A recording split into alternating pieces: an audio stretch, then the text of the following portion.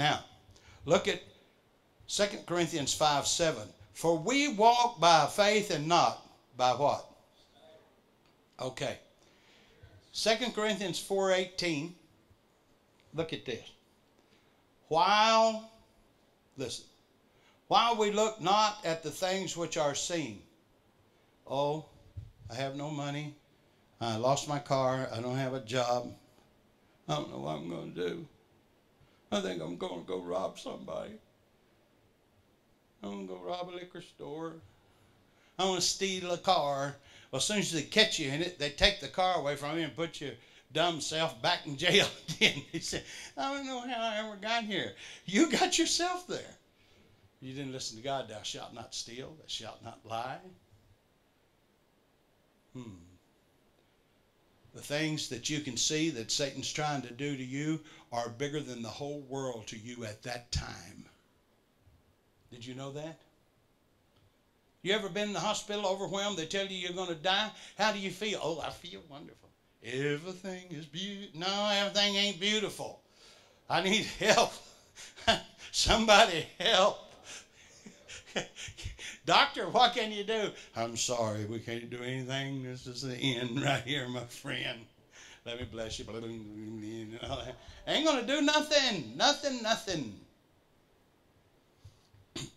But if you go find the answer to your problem in here, in this book, and he says, I'll be with you in trouble and rescue you. Whoo! Do you believe he will? How many times has he rescued you already? You know what a man told me one time? He said, you ought to be dead. I said, a couple of times I was about half dead. He said, you ought to be dead. I walked up to a guy's house with 4 people, and they put me up in the front. And I don't know why they did that. And the guy opened the door and bam, started shooting. And you talking about, hey, I was kind of fat then too. That fat boy could run. I knocked them all down.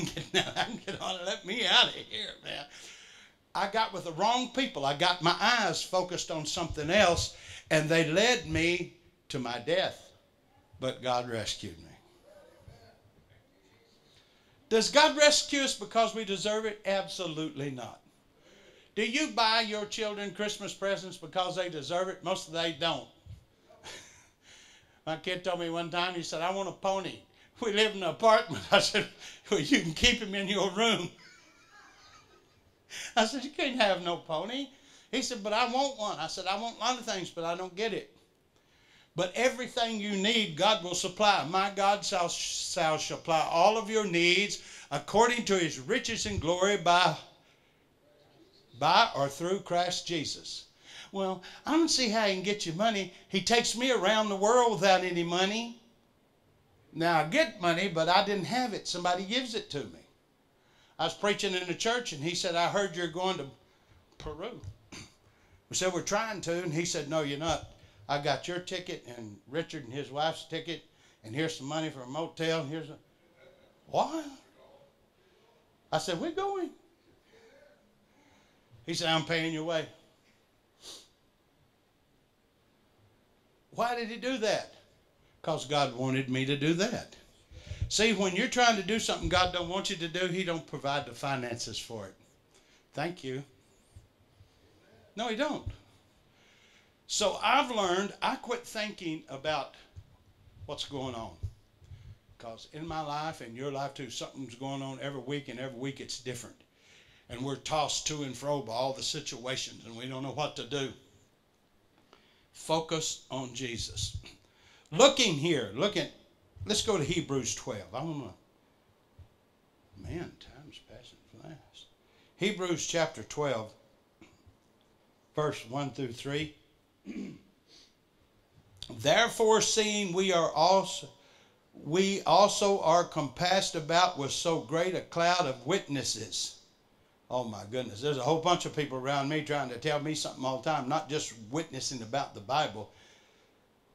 Let us lay aside every weight and the sin which does so easily beset us. Do you know you have one predominant sin in your life and it controls you until you get delivered from it? Everybody's got one predominant sin. Thief, liar, whatever. Whatever it is. And that thing will dominate you until you get delivered from it. A guy asked me one time, do you deliver people? I said, yeah. He said, don't that hurt? And I said, what? He said, do you cut their livers out? I said, deliver them. I said, no, I don't do that. I know you think Bennett comes in here and lies to us. No, it's the truth. Listen, this stuff is greater than any comedy material anywhere. Just go to church. There's a lot of weirdos in there and strange people, and they do really weird things. And I said, you people can get delivered tonight. And he said, huh? He said, are you going to cut their livers out? I said, no, I'm not going to.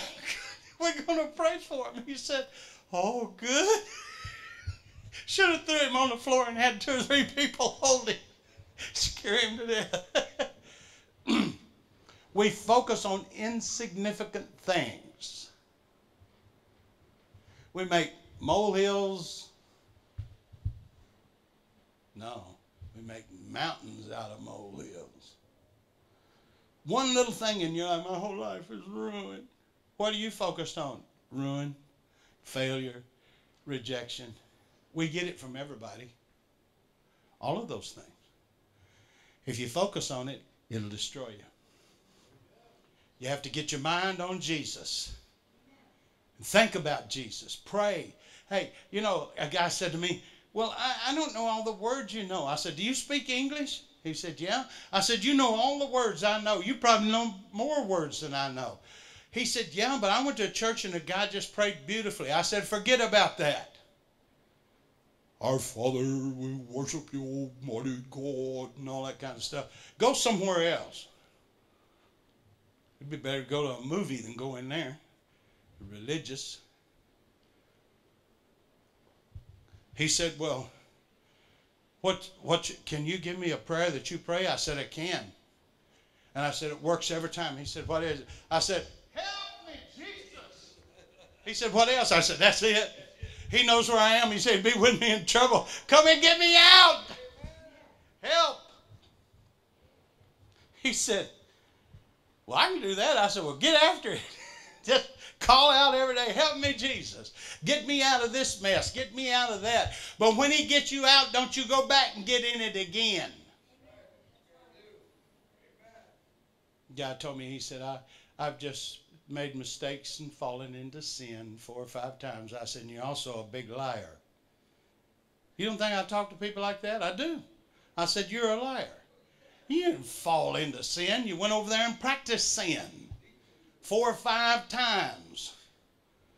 You know why? Because he got his mind set on that. And so he kept doing that. And the more you yield to it, the more you want to do it, and the stronger Satan gets a hold on you. You better hear me now. I'm preaching good. This is what destroys people in the church. There was a person, he told me about it, Pastor, that came to this church that he knew this person. And they had another church.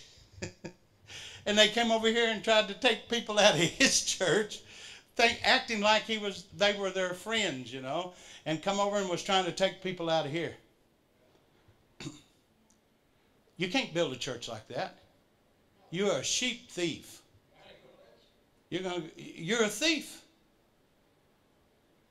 I know people's done it before. Not any church I pastored, but one guy said a man came and he was handing out flyers to his church with a little brochure and everything in there. And so the pastor just walked down and said, let me see that. He said, come here, ushers, take this guy out and all of his material. Listen, you can't build a church that way, and you can't build a life that way. You have to get your life straightened out. You have to give it to Jesus. You have to repent, and then you start getting your eyes into this word and read this word. Now listen, this book is alive, right? When you read it, it reads you. And you'll read things in there about you. Well, don't focus on that. Oh my God, look at that. It's a sin. I've been doing it. Well, quit doing it. I saw this on a comedy thing. Guy kept slapping his hand. He said, it hurts when I do that. He just kept doing it. And this guy said, well, stop doing that. We just keep on doing things that hurt us, and we know it does, and we do nothing about it. There was a whole lot of people I had to turn loose in my life when I really made a dedication to God. Some of them were family members. You mean you left your family? No, I just didn't get involved in the stuff they were involved in. If you are sincere with God, you don't have to know everything about God. You can know nothing about God. If you believe that God so loved the world that he gave his only begotten Son, that whosoever believeth on him shall be what? What will he be? He'll be somebody that does not die but lives forever. Well, how are you going to live forever? Because when you leave here as a Christian to be absent from the body, your spirit leaves your body. It goes to the presence of the Lord. Well, what about your body? We throw it in the dirt. But listen, in the resurrection, that body is going to come up and be reunited with its spirit, and it's going to be a glorified man just like Jesus. That's the reason it said when we see him, we will be like him, glorified. I like that. I want to go to heaven. I don't want to go to hell. I've got to think right and get my sights on something that will produce victory in my life. Jesus is the number one person. Above everybody. If you're not married, or you're looking to get married, before you get married, you make sure God wants you to marry them. Well, how can I know that? Just pray, God, if this is not the one, show me. And they'll show you something. They'll expose themselves. And when you see that, you get your eyes off of that and get it back over here. You'll never leave me. You'll never forsake me. You're going to help me. Lord, I need a wife. I need a husband, whatever. And God can bring somebody into your life